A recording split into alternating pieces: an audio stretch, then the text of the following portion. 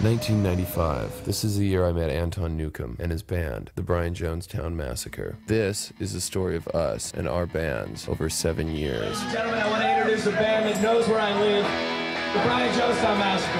Anton created the scene and everyone else has built upon it. Musically, he's a genius. I'm here to destroy this f***ed up system.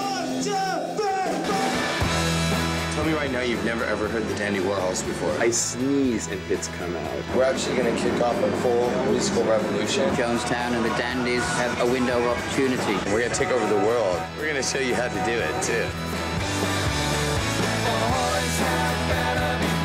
When you sign with a major label, they always tell you things like we're into careers, not hits. Yet if you don't produce a hit, they don't really give a about your career, you know? We're going to get the biggest record deal in history because we're smart. Right on, brother. Anton and Courtney, love-hate relationship, I guess. I don't like being robbed from. Oh, gee, you got like a pack of junkies on the road, not eating much, drinking a lot. Is anybody going to get grumpy and irritable and start fighting with each other? Is that blood on you? Yeah. From where? From people's faces. No, probably not. I'll kick your head in.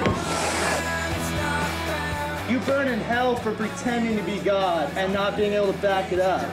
Tell him to wear white and come when I call. He's stalking us now. I will not have him anywhere near me again. I'll still buy their albums, though. This was everything. Whoa! Ace gone ballistic. No way to have a revolution if you stay underground. I am the record company. Tell my son I love him. I'm never going to see him. They're going to kill me. Anton, just don't die. Bombs away.